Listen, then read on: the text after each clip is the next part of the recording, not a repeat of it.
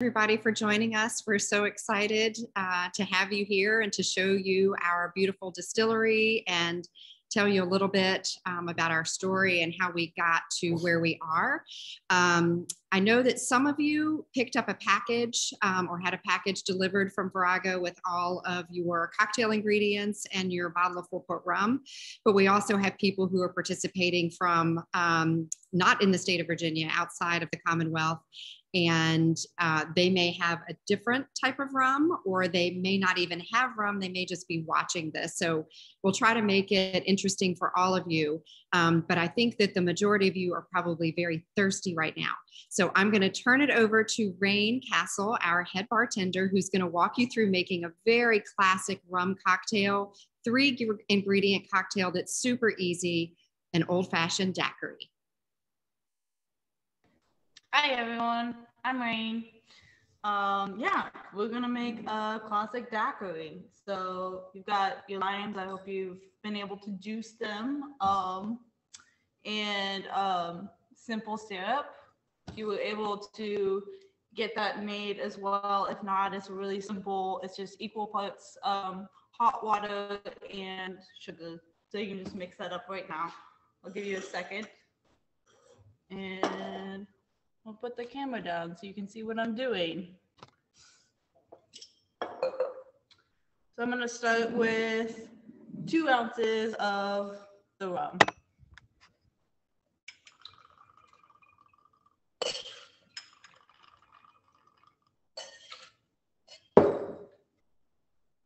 And then I'm going to do 1 ounce of simple syrup and 1 ounce of lime juice. Put it all in there. Add some ice. And then we're just gonna give it a good shake.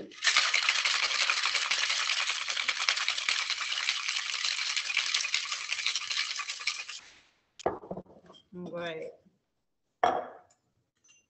I'm gonna double strain it into a glass. I chose a coupe.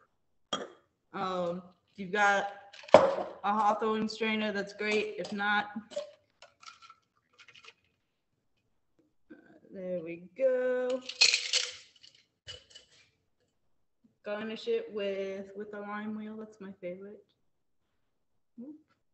And there you go.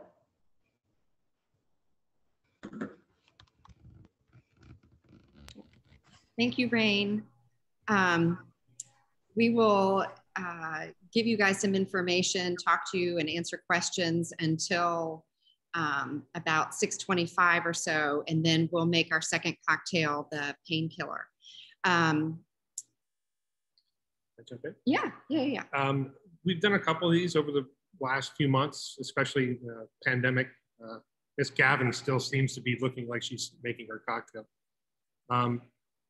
It usually works better when it's, from our perspective, when it's a little bit more Q&A and participatory. So if you have questions, don't think you have to wait to the end. Just bark them out or type them in. It tends to make the conversation a little bit more fluid. And we think that's kind of cool too. Another thing before Vicki tells you about where we came from and how we got here, you'll note throughout this little discussion that, and part of the cool thing that I kind of geek out on is that William & Mary is obviously historically bound, if you will. Rum is very much the same way. The history of rum in this country and around the world is quite simple, quite interesting and not so simple.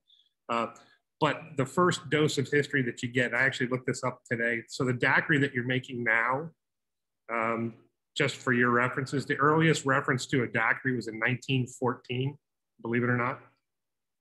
And then sadly, unfortunately, today, most people think of daiquiris as something that you tap off a Slurpee machine or the equivalent of a Slurpee machine. That's not the case. What Rain made just now is 3 ingredients, and you would never know that it's just 3 ingredients. And then finally, the daiquiri kind of took off big time in about 1937 when Hemingway started modeling his own version. And the Hemingway daiquiri showed up in 1937. And by 1947, 10 years later, the size of the cocktail, his cocktail that he referred to as the Papa Doble, had doubled in size. and added more grapefruit juice and everything else that he got into. But it's interesting that that became a huge cocktail primarily because of him. And to this day, oftentimes people, and Rain will be the first to tell you, that the Hemingway daiquiri is often more popular and better known than the daiquiri itself. Just a little history on the drink that you're drinking. Good, thanks, Brad. That's actually a good way to lead into what we wanted to talk to you about. A lot of it is the history of rum, the history of sugar, but we also wanted to, I guess, give you a little bit of a glimpse into our lives and how we got to where we are. Brad and I met as freshmen at the College of William and Mary. We lived in the same dorm. Yates. And started dating our freshman year and dated all through college. And then we ended up going to the same graduate school and went through graduate school and then got married after that. So we've been together a really long time. And we actually have a son who's at William and Mary now, who's graduating on Saturday. So we're really excited to get back to Williamsburg again. So Virago Spirits has been open 2.5 years. So we started this definitely as second, third, fourth careers. When Brad was in law school after college, before we got married, he couldn't afford beer, and beer was a necessary part of our weekends. So I gave him one year one of these little beer kits. And weekdays, by the way. Yeah, some weekdays. So I gave him this little beer kit. And so this was in 1990, 91. You know, the dates really don't matter. It was a long time ago. And so he really embraced this beer kit and started making great, fabulous beer, and made beer and his homebrew business, side business, fun business, weekend business, really grew. And Brad made beer for weddings and for friends and family events and for not for profit. Not for profit. Yeah, it's totally for fun. It's off the radar. No, she worked for TTB exactly. Or something. I don't know what she's talking about. And for how many years did you do that? Like, I don't know. It's been over 30 years now. Yeah. But again, dates are irrelevant. And so he and his brothers also always thought about doing some sort of a business together. And for a long time, we thought it was going to be a brewery. When everybody got their lives together, their finances, their children, their personal activities, their jobs, that ship had sailed, especially in Richmond. There's the breweries in Richmond and around Virginia are so extraordinary. The thought of even trying to compete in that market was just more than we could consider. So we dropped everything. And that was probably about maybe 8 or 10 years ago? Yeah. So we dropped that idea completely and everything just sat. It was like, well, I guess a family business just isn't going to happen. And then Brad and his brothers kept talking about spirits and cocktails and where they traveled and who they met in this incredible cocktail that they had in this remote location and the friends that they made sharing that cocktail. And have you ever heard of this spirit that's in this remote area of the Caribbean that no one can get here, that kind of thing. And it just slowly became this business plan to open up a distillery and to focus on forgotten and misunderstood spirits. There are a lot of bourbon distilleries in Virginia. There are a couple of really good vodka distilleries in Virginia. There's a lot of moonshine in Virginia.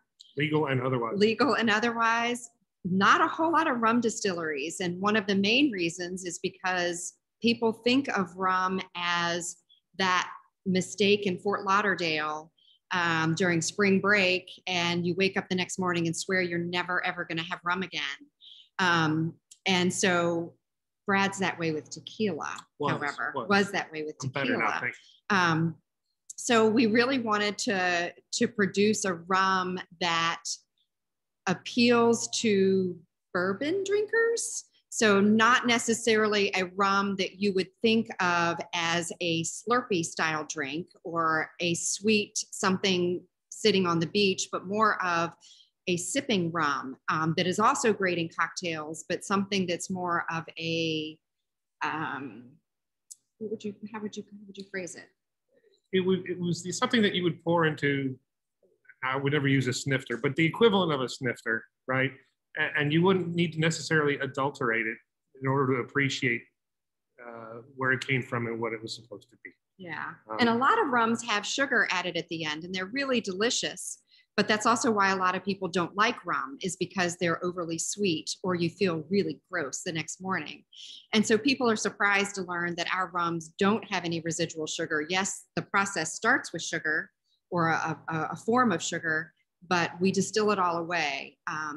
So a lot of people don't necessarily understand that. We also do more than rum, which we will get into a little bit later, but rum was our flagship product. Brad, do you want to talk a little bit more about sort of why we chose rum? And yeah, I mean, we were trying, so we entered into this with my two brothers, right? So I'm the lawyer in the family. Vicky's kind of the HR person. My other brother was an investment banker, and then went back and got his PhD. And then my other brother is like a bond trader kind of guy in Chicago. And I was always doing the geeky lawyer stuff.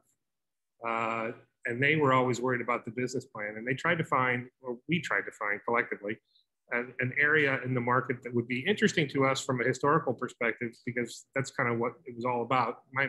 The same reason I went to William & Mary is why we're doing rum. Good education stuff, but there's a story behind it, right? And we did the research, and bourbon's great. I drink bourbon all the time, but does Richmond, Virginia really need another bourbon distillery? I would argue no, right? If you think about it, it's interesting from a historical perspective. In the 1970s, the American alcohol industry, really the wine industry, took off in California, right?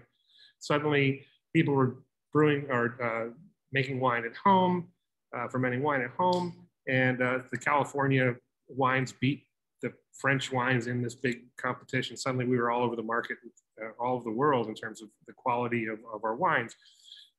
Enter 1980s, mid 86, all the way through the 90s, it was the craft beer explosion, right? Where our beers, which were traditionally horrible, think Schlitz, think, I grew up in Detroit and Cleveland, so I could name a bunch of really nasty local beers that were there at the time. And our beers they were vestiges of Prohibition, right? People got used to drinking bad beer and wine and during Prohibition, and they taught their kids that. And for 70 years, it took us to get back to the point where we're putting out something unique. But suddenly the craft distillery movement started in the mid 2000s, 2010, 2020s. And we're riding the same wave that those other two industries did before us. And they each have their own life cycle, right? So now, back in the mid 80s, people didn't drink bourbon, believe it or not. It was an old man's drink. And rye was an even older man's drink. But now it's all the rage, right? So what we did when we were looking at the type of products that we wanted to put out, and you can see the still behind us, basically all we do is operate the equivalent of a winery that just happens to have a really cool alembic pot still behind it or in front of it. But we didn't want to go where everybody else was going. So we wanted to find something that had a historical story behind it that was interesting, particularly to Virginia and Williamsburg area, Richmond. And bourbon had run its course. Vodka was in the 70s and the 80s. And the only unaged spirit, the only aged spirit, color brown spirit, that really hadn't taken off at that point was rum. You can get white rum, but there's also aged rums too.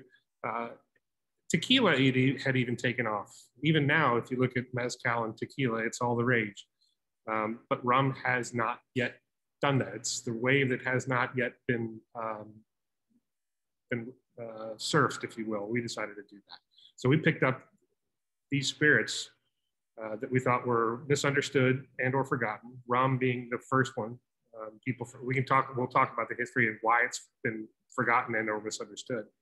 But also herbal products. So gin in particular is coming back. but you've also got Amaro and Fernet and Absinthe and a lot of other herbal products that are big in Europe that still are not big here. And then you've got brandy. The still behind us is a French brandy still called a cognac still or a lambic pot still. And there are 5 of them in the United States. We have one of them, and it puts out a super high quality brandy. But people don't drink brandy anymore right now, and that's a shame. And from an educational perspective, we're looking to show some people the history of brandy and rum and herbal products in the U.S. and to expand and kind of capture a marketplace that doesn't currently really exist. So that's why we chose rum and brandy. Right. Do you want to, well, I'm going to look at a couple of questions that are out there. Somebody asked for the recipe for the Hemingway daiquiri. If you go to our website, we do have recipes on the website, and I'm pretty sure the Hemingway daiquiri is on there. If not, shoot me an email and I'll be happy to send it to you, but I'm 90%. Don't you think, Rain, that it's on the website? Yeah. Pretty sure the Hemingway daiquiri on there. It should be on there. Mm-hmm. Yeah, I think so too. Cleveland does rock, Julie. The rationale behind the brand, and by the brand, I'm assuming you mean Virago spirits. Virago is a Latin term for a strong, powerful, courageous warrior woman. And we sort of have changed that a bit to be more androgynous, to capture everybody out there who sort of defines themselves instead of allowing society to define them in any way that they choose. You know, it could be so many different connotations to that these days. But when you visit our tasting room, you'll see that we have paintings of Viragos throughout the tasting room and ribbons around the room that have names of Viragos. So mostly historical figures, some fiction, some nonfiction, but people that just sort of felt strongly and passionately about a cause and did something about it and changed things for the better because of their connection and passion about that particular thing. Yeah, it used to be a person that was female, but we sort of degendered it. But it's somebody who defines themselves rather than letting society decide what you can and cannot be. And it's sort of why we selected the still behind us. The still behind us is very French. It was made in France. It was 2.5 years ago. It was making cognac in France. We had a fleet of French tradesmen that came here and helped us install it. If you look at it, you'll see lots of little fleur-de-lis things all over it that do absolutely nothing. The color of it does absolutely nothing. It looks really cool, right? But you know, if the French saw what we were making on this, they would be horrified. But the reason for that is simply because we respect past, right? But we're pushing it a little bit. We want to make it a little bit different. So we too are Viragos, and that we're defining what we want to make and the way we want to make it. Fortunately, we've been quite successful at doing that, but it's just an attitude. It's not like you're being confrontational with anybody else. It's on the other hand, it's kind of like you're flexing your own hubris a little bit to decide what you want to do and showing people that you can do something creative that they might have not have thought about it, and they're welcome to come along for the ride. Right. Do you want to, before we make the painkiller, do you want to give a little bit of information about the painkiller so people know what they're making? Sure, yeah. So the painkiller that Rain will make here in a second, invented in the 1970s. Okay, the 70s not known for a lot of creative things for the most part. Disco, some really bad cars. The Pinto, I think, exploded during that time. The Pacer was not that great. The AMC Gremlin was horrible. But there was a bar in the BVI's called the Soggy Dollar Bar. I don't know if you've been to Joe's Van Dyke, but if you have, this bar, it's on an island that you have to swim to, basically, because they have no dock next to it. So if you want to go there, you got to swim up there, and hence the name, the Soggy Dollar, because that's all they got paid in, with soggy dollars. Anyway, it was a woman named Daphne Henderson who created it. There is a rum company called Hussars out of England now that has actually trademarked, I should probably have Ken Gavin look at this for me, the painkiller name. They've somehow roped the name into their own persona, but Daphne created it at the Soggy Dollar Bar, which still exists. So to the extent that you guys ever have a chance to, you want to go see cocktail history, go to the BVI's and tie up near the beach and swim with your Soggy Dollars and spend an afternoon or two. So the painkiller cocktail is actually one that we sell as a kit because it's been so popular and it's so easy to make. And it's just nice to have. You probably have most of these ingredients in your home most of the time anyway. So Rain, you want to take it over and teach how to make a great painkiller? Absolutely. All right. So I'll have the orange juice, the creme de coconut, Coco Lopez is the brand we have here, and pineapple juice. And of course your rum. And I've got some nutmeg to grate on the top, but that really just elevates it. All right. So let's begin.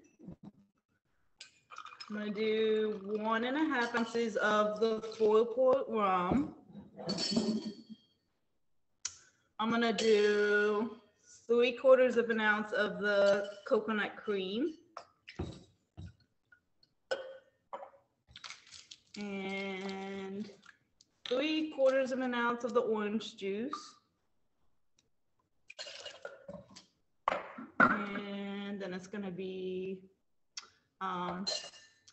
2¼ ounces of the pineapple juice.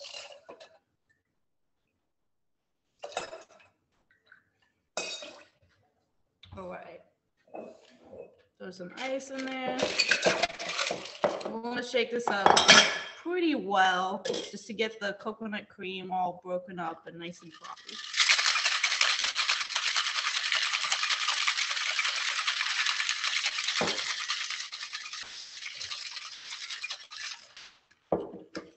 All right. Again, double straining is ideal. I'm going to strain it over ice into the glass.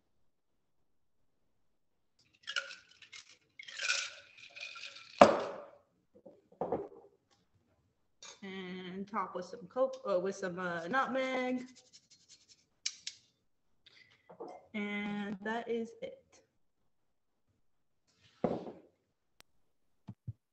Thank you, Rain. I think you guys are really going to enjoy that cocktail. Be sure to put in the messaging what you think about it. It's one of our favorites. So, Brad, do you want to talk about the history of rum and sugar and why that plays such an important role and why rum is a forgotten spirit? Yeah, I mean, it's interesting because alcohol is a really good preservative, right? You could have a bottle of booze that your grandfather had, and if it was properly sealed up, oh man, hold on a second. We'll have to share. It lasts forever, theoretically, as long as it doesn't evaporate, right? So basically you could take, if you had an apple tree in your backyard and you fermented the apples and made apple cider out of it, hard cider, or just squeezed the apples and made juice, it'd be wonderful, but it would eventually go bad, right? The history would disappear. Even photographs fade, but alcohol has the ability to last thousands of years, theoretically. So that's why if you took that apple juice that you picked, or those apples from your grandfather's tree and made it into apple brandy, it would last forever. So we've actually talked to people about doing exactly that, where they have a child and you make apple brandy with something that, you go to Carter's Mountain out in Charlottesville or whatever, and you pick enough to make an apple brandy and you age it and you keep it there for their wedding because it'll still be good, right? It's history in a glass, and rum is exactly that. I was thinking about how I wanted to talk about this, and it's funny because our eldest is graduating this weekend from William & Mary, and it just went back to show me how things have changed so much. I remember typing my application to William & Mary on these William Mary was so traditional at the time that even the paper was like tan. It wasn't even white. It had its own little, it was just, times have changed so much. But looking back upon it is kind of fun. And rum offers that same type of opportunity. The more things change sometimes, the more they stay the same. So really rum is a combination of three different histories. One is distillation, the concept of distillation. Second is the sugar itself. And then three is basically politics. And those three of those things combine, and you can figure out where we stand today with regard to rum. First of all, distillation. Long story short, you got to go way back into the Arab chemists back in the 9th century. They started to figure out how, after they figured out fermentation, they figured out how they could actually. It was all about medicine and alchemy and everything else. And over time, they eventually developed a still that was intended to simply attempt to separate water from alcohol that are mixed in a solution. The still behind us here is, to be quite honest with you, there are a lot more powerful stills. The still that you see behind us here has the technology from about 15 to 1600. It has a computer on the front of it, but all the computer does is actually monitor temperatures. It doesn't change the actual art of distillation. So it's kind of an interesting time. Eventually, you went from the Arab countries into Mediterranean countries, and then throughout Europe. And most of the stills that you started with were what they call a pot still. It's a single pass still. So trying to point to it, that little octagonal or hexagonal box back there is actually the still itself. Inside there is copper. And you heat it up, and it attempts to evaporate the alcohol out of solution. And it's not necessarily an efficient piece of equipment. What it does is very, it's classic and it's beautiful, but there are 1,000 ways that you could do it more efficiently.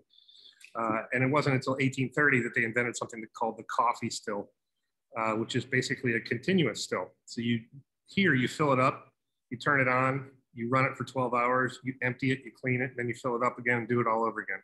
With a continuous still, you constantly feed it with new wine or whatever you're distilling, and it just will continue to go. If you also if you've been to any stills or distilleries, many of them have columns that look like they have portholes going up the top. Each one of those portholes on the inside is something called a bubble cap.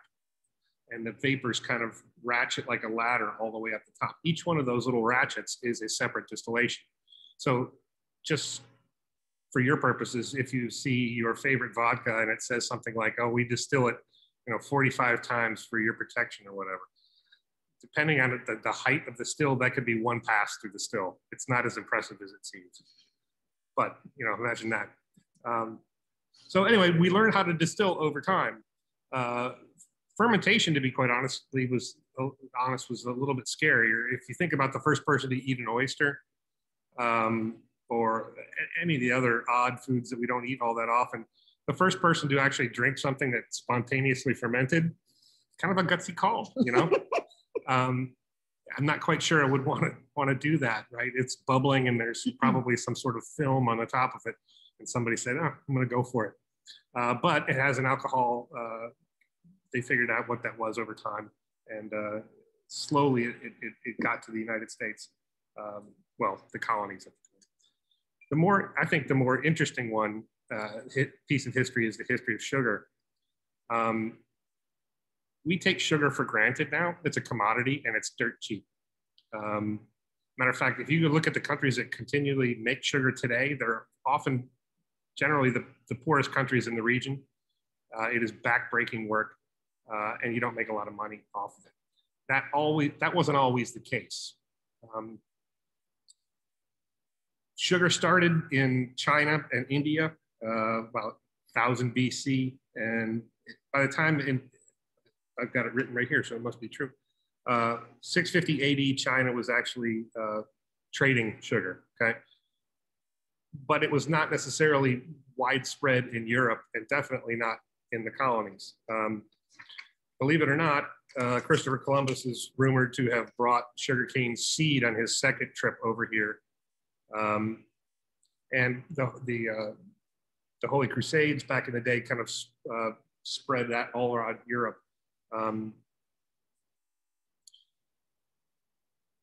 The other interesting thing that I think that people forget is, from a historical perspective, you had Spain, Britain, and France were knee deep in their colonialization periods. And you kind of wonder why all these big countries were fighting over these little spits of sand in the middle of the Caribbean.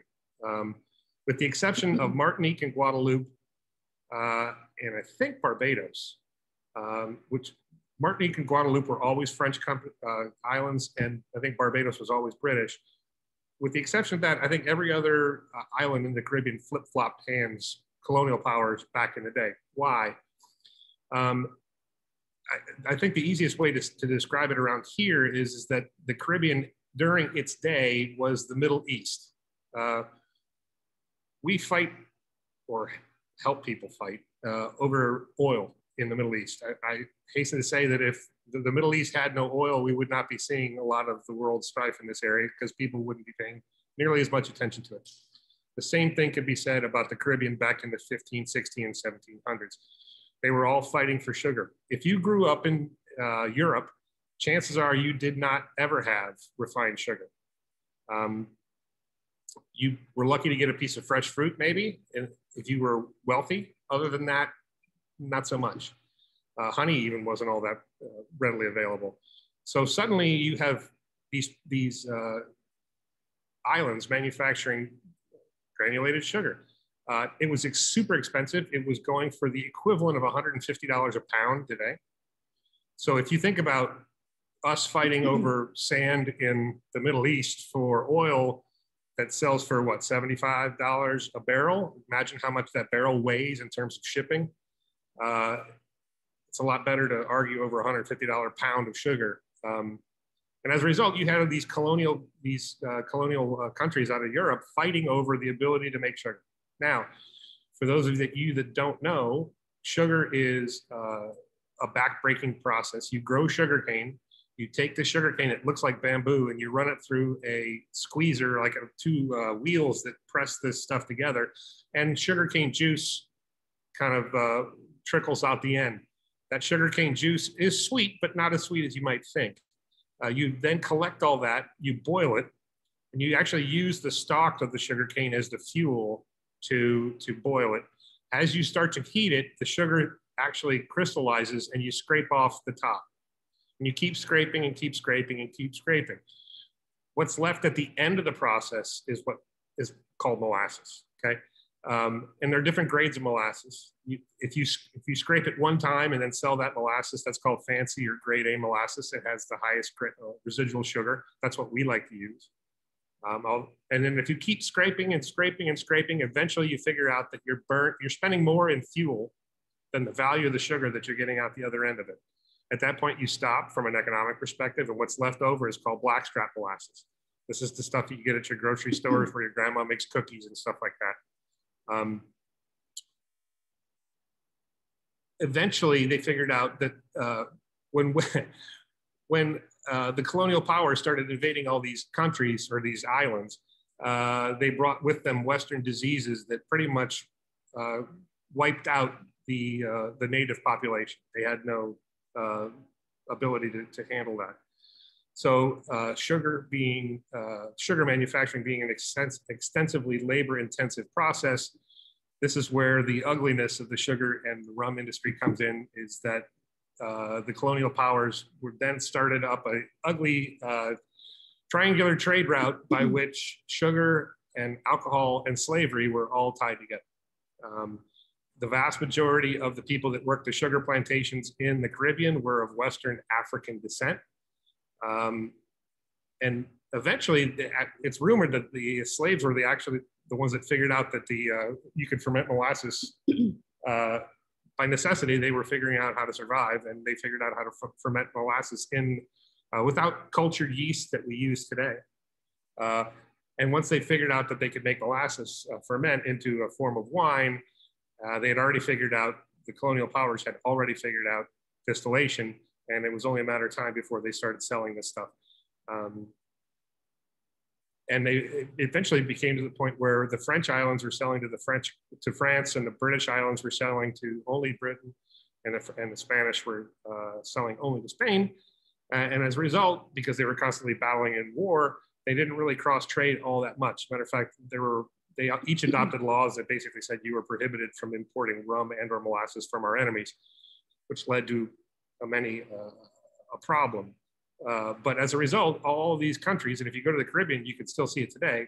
If you go to a French island, the rum will taste completely different than the British island and different from the Spanish. The Spanish to this day is very sweet and very mild. They're usually done on column stills. The British, not surprisingly, very brash, funky, particularly the Jamaican stuff. Doesn't surprise you there either. They use a pot still. And then the French, long story short, they don't even make sugar anymore. They just ferment the juice that comes out of the sugar cane and make something called rum agricole that other countries don't make. It's very grassy and unique. So part of the reason we like rum is that the flavor profile of rum is exceedingly broad. If you're making bourbon, federal law here in the United States says that you have to do X, Y, and Z. And as a result, your flavor profile is only about that big. With rum, you could use, all it says is you got to use sugars. It could be molasses, granulated sugar, sugarcane juice, any grade of molasses. It could be a variety and different techniques. And as a result, you could easily taste things that you don't know are rum, which gives a huge opportunity for people like Rain who are using it to make unique cocktails and the like. So that was a long-winded answer to a short-winded question. Do you want to answer a couple questions and then go on to your next piece, which is so a few questions that have popped up. I'll see if I can get to those. If any of the products that we have distilled, is it all aging or has anything been bottled? So we thought we'd be fancy people. We viewed ourselves as fancy people. So we decided when we started this process that we were only going to do aged products because we were too fancy to do unaged products. And then we started and we figured out how hard it was to actually run a business like this. And considering that your only customer in Virginia is the ABC, which is also the regulatory agency that governs you, which is the lawyer in me cringes. But as a result, we never thought we were going to, whatever we distilled, we were going to put in bottles, period. In barrels, sorry, period. And then ABC called us up and said, hey, will you make 151? And we were like, nah, I don't think 151's our thing. And then they said, well, we have cash. And I went, oh, you have cash? Sure, we'll do that because we need cash. So we did do 151, and part of the reason, and again, the lawyer in me finds this hilarious, but Virginia ABC did carry 151 from Bacardi and a couple other companies, and they all backed out of the market. And the reason that they did that and gave little schlubs like us the opportunity to compete is because on the back of their label that nobody reads but the lawyers, right? And they had this little warning label that says, do not light on fire. The flame, it will be invisible and you may harm yourself and it could be really hot. And then they went ahead and put together ad campaigns of do our flaming root beer shots. And they have all these people partying with these shots. Sure enough, some person wore a tie and then decided to do a flaming shot. But he'd already had a few and he dribbled on his tie. And suddenly Bacardi's writing a check for lots of money. And rather than try and rehabilitate this product, they simply said, we're not going to do it anymore. So ABC actually needed the product. Needless to say, we're not doing any flaming shot participation whatsoever. But it is interesting when we started producing and bottling and selling the 151, we sort of did it like not really knowing what was going to happen. We knew that ABC wanted it, but we thought, well, ABC is going to be our only customer, and that's that, and that's fine. ABC has not been our only customer. We sell a lot of 151 out of our distillery store. Which is technically. Which is no, but you know what I mean. It's like we didn't know who our customer was going to be, and we still don't know. We're still trying to figure out who's buying the 151, because we thought, oh well, it'll be college towns. No, it's not. And then you would sort of look at your demographics and what people are buying. Are people buying? If they're buying rum, then 151 is probably going to be a product that they're going to buy. No, not so much. So we're still trying to figure out who these customers are. If you are, I would encourage everyone to try it, even if you come to the distillery just to try it. It is really good. It is 151, but it is really good. Yeah, and the other product, we never thought we were going to age. This is to tell you yet again, when you start a business, you do things opposite of what you think you're going to do. When we made gin, we never anticipate aging gin. Guess what we're doing now? Aging gin in barrels.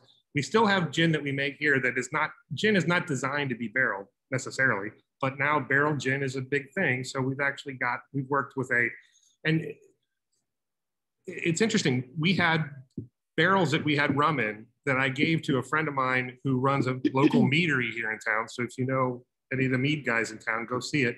But he fermented his mead in there and then gave the barrel back to us. And that he had a prickly pear mead. And now our gin is resting in the barrel for the third time, picking up the original rum and his prickly pear mead that I don't really know what a prickly pear tastes like, but whatever, our gin is going to taste like it.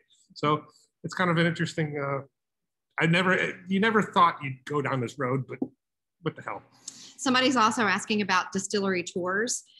So our distillery hours are changing a little bit starting in June. We will no longer be open on Wednesdays, but we're going to be open for an hour later on Fridays and Saturdays. So we do distillery tours, but I have to be honest, we've had a lot of trouble keeping up because we've been so busy. So the best way to get a distillery tour is if you call ahead and sort of reserve it. Because if you just sort of show up and say, hey, I'd love a distillery tour, chances are we're not going to have enough staff here because we have so many customers. But that being said, we love to do them. It doesn't cost anything. Yeah. You're not expected to do anything, buy anything, but we love, to walk people around and show them what we're doing. It's fun. We enjoy it. So to the extent we can do it without, ignoring other people in the tasting room, we'd be happy to do it. Somebody wants to know if we're going to be aging the 151. Our rum. So here's another. That's actually a really good question. So when you put rum into a barrel, a couple things happen, right? One is the barrel is watertight, but it's not airtight. So over the years that it's in the barrel, it oxidizes. That's actually a good thing. Secondly, the temperature changes from night to day and season to season, expand and contract the liquid, pushing it in and out of the barrel. All our barrels, for the most part, are used bourbon barrels. It's standard for rum industry. So all of our rum is in bourbon barrels now. And technically, all of our rum that comes off the still is 151. It comes off our still at about 152. That was the other interesting thing, was when ABC called us and said, will you sell us 151? We had just distilled and we had like a few 1,000 gallons of 152. So I took an eyedropper and put a little drop of water in it and we bottled it. It was awesome, perfect timing. Didn't have to do anything. The question is whether and we're learning this, no one teaches you this stuff. If the stronger the spirit that you put in the barrel, the alcohol is a really good solvent. It dissolves a lot of stuff that water won't even dissolve, right? If you put it in at a stronger, you're gonna pull more wood flavors out, more tannin, okay? And maybe that's good, maybe that's bad. But at the end of the day, you have to blend it together. We did last year barrel basically 151. We barreled 152. And after a number of years, if you let it go for 20 to 30 years, you'd be not surprised to learn that eventually you end up with something about 80 proof through evaporation, right? Angel share, all that kind of stuff. But the 151 is strong that it pulls out a lot of flavor. I don't think we're going to barrel 151 again. I think we're going to probably go at about 125. And a lot of that depends upon where you are in the world. If you're up north, you have to go down lower because you don't evaporate as much. If you're down in the Caribbean, You can put in at 150, 160, but because of the temperature and the humidity, you'll evaporate most of that off anyway.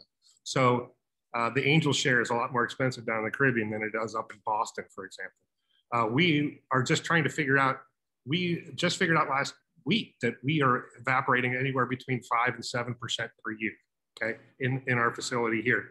But there's really nobody, you got to figure that out over time. So I don't think we would ever barrel 151 at that strength per se again, but. Julie made a comment that 151 works great as a floater in almost any rum cocktail. And it was her dad's secret in his rum punch. And Rain does that quite a bit in our tasting room. We'll do a floater of 151 or Rain makes an incredible daiquiri that's half 4-port rum and half 151. That might be on our website too.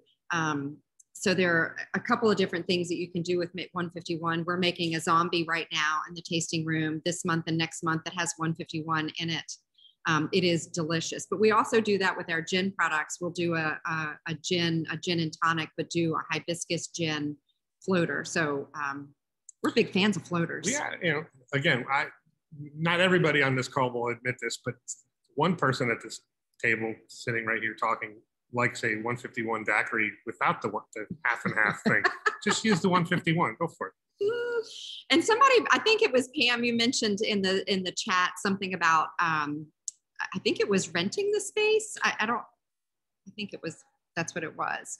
But our tasting room is open to the public for tastings on a regular basis, but we also do have private events quite frequently. We used to before COVID, and now we can really feel them starting to come back where you can rent the space for a private event, Christmas party, an event.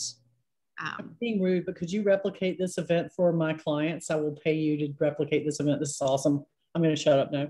Yes, Pam, we can do that for sure. All right, I think maybe, let's see.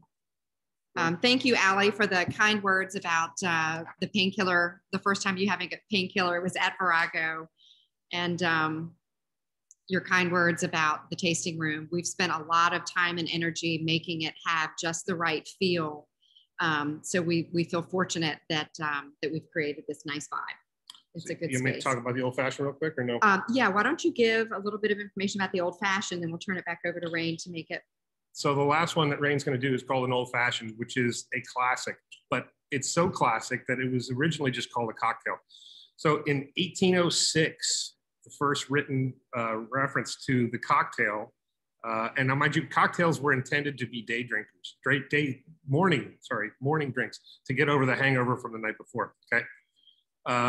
And there was a book called the Balanced Columbian Repository. I don't know what that is. It's supposed to be liquor composed of spirits of any kind, sugar, water, and bitters. That was it. That was the cocktail recipe. In 1888, that was already known. So what, about 80 years later, that cocktail was known as the old fashioned. There's a guy named David Wondrich. If you've never read any books by David Wondrich, he's a cocktail writer, and he's hilarious, and he's super smart on this stuff.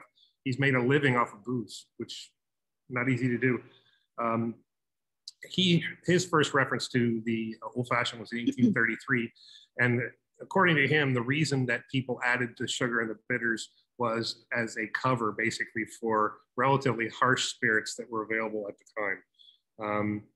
Particularly rum, well, bourbon and whiskey and rye, but rum in particular was at the time was harsh. They called it Kill Devil. If you ever want to know what Kill Devil Hill is all about, that's rum. And also Rum Bullion were the less than positive names, which is where rum comes from, those names basically. But the old fashioned about 1833, somewhere in there.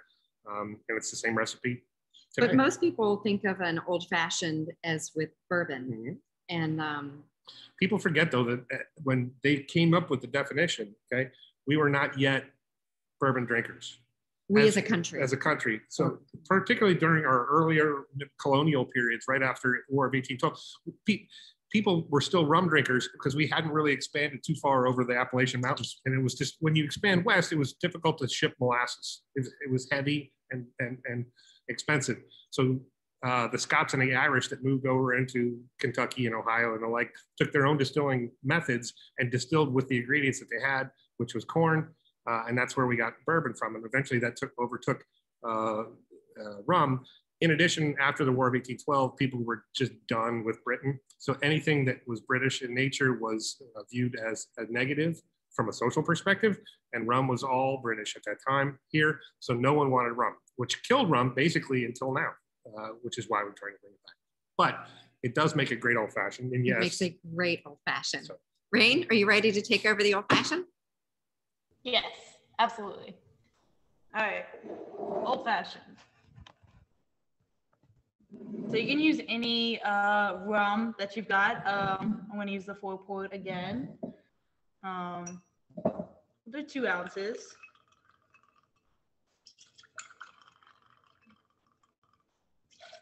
A couple dashes of bitters. Got the Angostura. About 3. It's up to your personal preference. And Rain, can you talk a little bit about different bitters? Because I know sometimes we use orange bitters. If people don't have Angostura, right? Yeah, so we're using Angostura right now, but some favorites, I love like black walnut bitters if you're doing like brown sugar as your sweetener in your old fashioned. Orange bitters are also great. I use those a lot here in the tasting room. Yeah, you can use really any kinds of bitters.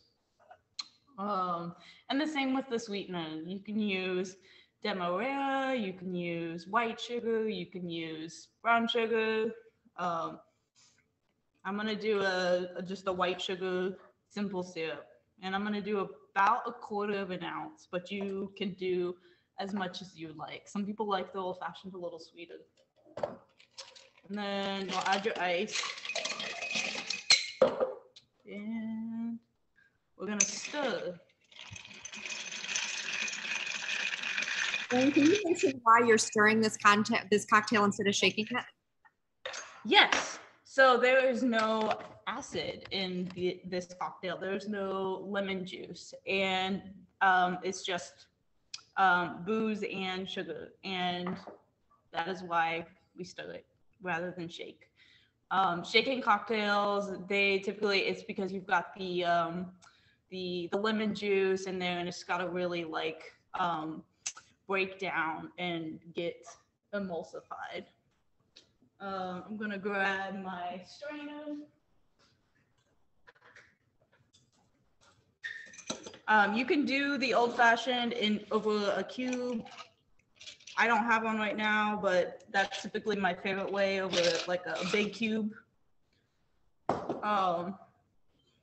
I think one of the most important steps is your citrus oil. So you're gonna take a peeler, get you a nice peel, and then you're gonna squeeze it on top. Get all those essential oils onto the top of the drink. And I like to rub it around the rim as well, and just drop it in there. And there you go, an old fashioned. Thanks, Rain. Yeah. Okay, so Julie has been here a couple of times, and Julie said that last time she was here, we had a smoked old fashioned. How do we make it? And it was delicious. And Julie, you'll be happy to know it is back on the menu for May and June. So if you can come by sometime in the next 6 weeks, you will have the smoked old fashioned. Rain, can you show that real quick, just what we use for the smoked old fashioned and what we do? Yeah, absolutely. Yeah, it's pretty simple. So we've got like a cedar plank here. You can use, I think, really any type of wood. And yeah, you just light it up, and let me grab a glass. One thing that is important is to add some, wet the glass first. So get your glass nice and wet. And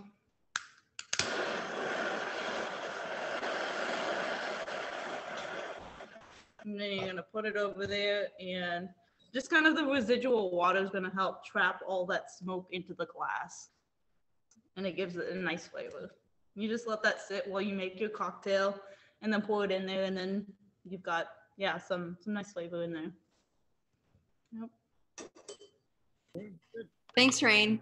Yeah. Turn the glass up. Let me see the smoke come out. Oh. All right. Ooh. I don't know how dramatic it looks over the Zoom, but I thought it was awesome. yeah. We're ready for, do you have more information or you just want to open it up for Q&A? No, anything else they want to know about? I mean, do you want to talk about gin at all, or? Yeah, I mean, sure. Gin, basically, our still behind us right now is not strong enough to actually make high proof spirits. It caps out at about 160 proof. In order to get gin, you need something, because again, as I said, it's a great solvent. And what you do is you end up mixing high proof spirits, in our case, 192 proof, which is about as much as you can get. Even if you distill in a lab, you can distill in a vacuum, which means you distill at room temperature. But even in a controlled environment like a lab, you're going to cap out at about 195, 196 proof. We get 192. And then what we do is we take all our ingredients, and you really can't see because the camera's facing the wrong way. But any gin could have anywhere from 20 to 30 ingredients in it. Ours has 10. The problem with it is that if you run a gin run on a still like this, and you end up, it's like a casserole, right? If you make it and you don't like it, you try to reverse engineer what you didn't like about it, and it's really not all that efficient. On top of that, it would probably take about 20 grand worth of expenses to try and redo a still of this size. So we had test stills, and part of my college graduating seniors job was to run single distillations on everything that we might want to use in gin. So we've got a wall of jars over here of single things. That way, if we ever want to test a new gin, we can take 2 drops of that, 5 drops of this, and it's cheap rather than burning through thousands of gallons of gin. We decided to do something unique. Most gins are what you're used to, at least here in Virginia, are what they call London dry style. So it's your Beefeater, your Tanqueray, they're high in juniper. They smell like Christmas trees and or pine cones. And that's what they're intended to be, and they're great for what they are. The new trend in gin is called the modern gin. It started in Japan and New Zealand, and now it's come to the United States. The idea is that you diminish the amount of juniper. Still needs to be 50% or so of juniper per TTB ABC law, but no one's really measuring it. It still has to taste like gin, but it doesn't have to be a Christmas tree bomb. And we've gone ahead and used other spices and botanicals that other people don't use. My legal career takes me to China a lot, and my brother married into a Taiwanese American family. And as a result, we decided to play with Silk Road spices. So if you taste our gin, which to be honest, I'm biased, but and he's not here, so I don't mind giving him a compliment. But his gin, my brother did the gin. It's excellent. Lot of Szechuan peppercorn, which other people don't use. Oolong tea, lemongrass, lemon peel, a lot of East Asian, Southeast Asian flavors that you would not get in a normal gin. It is super cool. And then we've taken that, the one contribution I gave the gin was we took that gin and basically made a hibiscus orange gin out of it that we sell here. It is a blood red gin, and it is super cool. And it's just the same gin that we normally do, but it has the addition of hibiscus flowers and a ton of orange peel. And those are our gins, and we've been super pleased with the results, and people seem to enjoy it quite a bit. So if you've never tried the hibiscus gin or the regular gin, you're missing out. What questions can we answer for you guys? Feel free to unmute yourself too if you just want to ask a question. Yes, Pam, we can. Thank you. Have lunch. Yes, we can do lunch. The cool thing, the oolong gin, so April mentioned it, the kind of, if you get our gin, and our gin is at most of the ABC stores now that we want to be in, but I was hoping that the Szechuan peppercorn, because I'm a big spicy food fan, I was hoping that through distillation, that Szechuan peppercorn would you'd get that weird tingle on your tongue like you do when you eat Szechuan peppercorns in food, and you don't. So I was kind of bummed about that until I tasted it, and it actually turns into a very funky black pepper. So if you actually taste the gin on its own, you'll get at the front of your tongue, you'll taste this explosive black pepper, which is really cool. And then if you swallow and just hang on to the flavor for a second, you'll actually taste the oolong tea on the back and the sides of your tongue. It's super bizarre, but it actually, once you tell somebody to experience it, they'll oh my God, I get it, right? But you might not get it on your own if you weren't told to look for it. So I gotta speak up because I worked with Brad in a giant law firm for a few years, and I gotta tell you, he is literally one of the favorite people in my entire 26-year legal career. Sweet, sweet guy, smart as heck. And literally I cried when he left. You abandoned me, Brad. I'll never get over it. Vicki, God bless you. You've got a wonderful husband, a wonderful family man. And I'm so happy to see you guys being so successful. This stuff rocks. I would hire you for a private event. I would promote you to the moon and back. It's just awesome. And so if you want to do private events, I can arrange that like at the estate at River Run. I just had Virginia Business Magazine with my firm in there. Is awesome. But also to have a client event, if you guys want to host it or kind of or do what you want. Call me Pam. That's Vicky's area. I'm in production. They don't let me talk to humans. I understand why. I know I'm teasing. You're super sweet. But no, Vicki, so you know, I was also in marketing before I went into law. So what you guys are doing is brilliant, and go Tribe, right? Yeah. But anyway, I've enjoyed it so much. Thank you. Brad, you want to talk about distribution outside of Virginia? Yeah, we've been very. And what about New England, like especially? So we've been fortunate up until so you got to remember, a year ago, pandemic hits, right? And it shows you just the change in our mindset within a short period of time. We've gone from, oh my God, how are we going to sell this stuff, to, oh my God, how are we going to make enough, which we never thought we would go to through a pandemic, I might add. We started last year in Virginia in 20 stores, actually no stores. And now we're in over 100, I'm sure, in Virginia. On top of that, we got picked. So we won a very, again, I don't want to toot our own home, but we won a big prestigious award in the industry. And as a result, Total Wine came by and asked to pick us up. So now they put us in 22 stores in Florida. We're also in Georgia, South Carolina, Connecticut, Delaware, and Illinois. Now, if you're in Boston, we also have 2 internet distributors that will ship pretty much anywhere in the country. And they're on our website. One of them is called Sealbox, Seelbachs, I think. And the other one is Sherry's. Well, Sherry's in DC will do it, but also the one in Illinois is Spirit Hub. Spirit Hub. So those, you can go, and we have links to all of them on our website. So just because you're in a location where it's viragospirits.com, but just because we're not in your local stores doesn't mean you can't get it there. And if you're in Boston, if you're not, I don't need to pump up the competition, but there's a woman named Maggie Campbell. She's a Virago, in my opinion.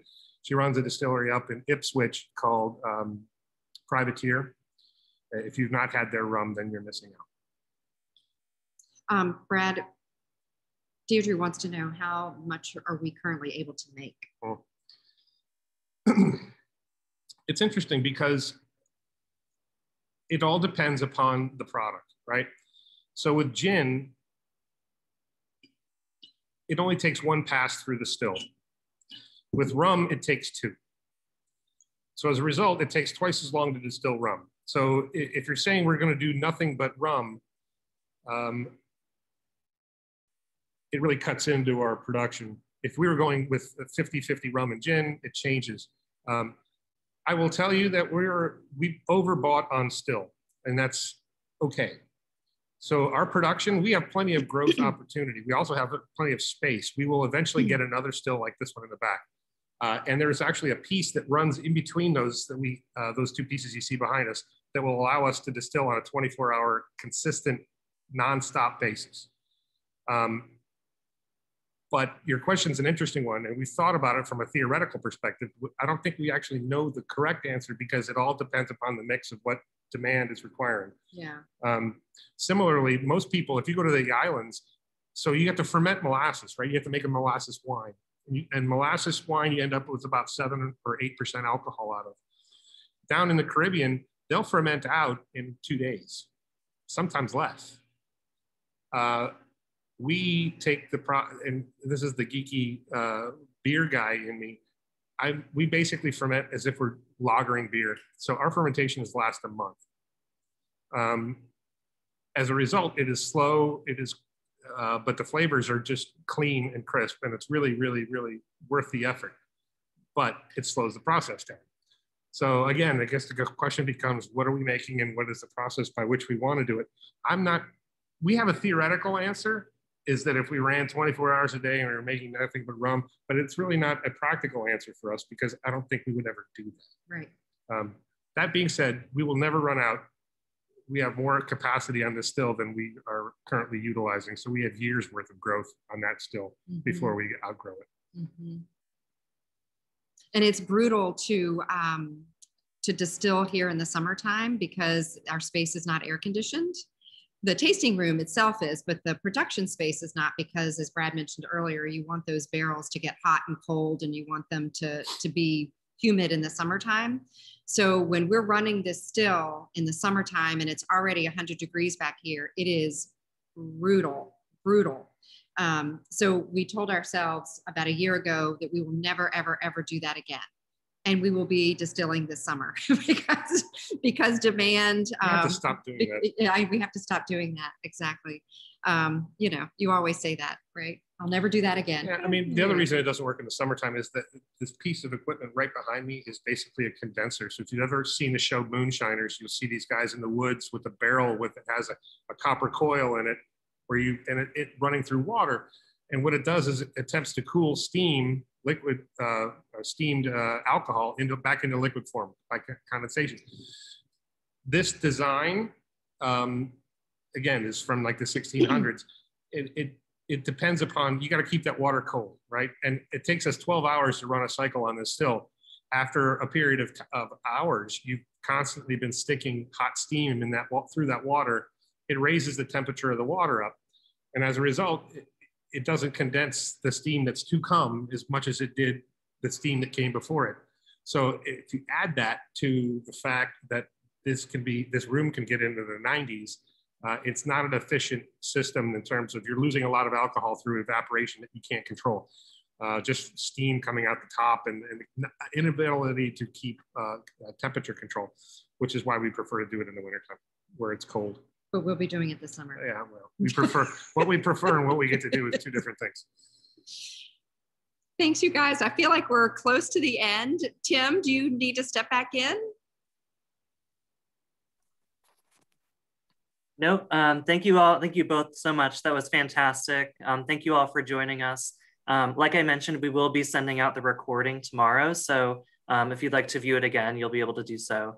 We'd also love if you could fill out the survey you'll receive, just so we know what we did well, what we can do better, and what you'd like to see in the future.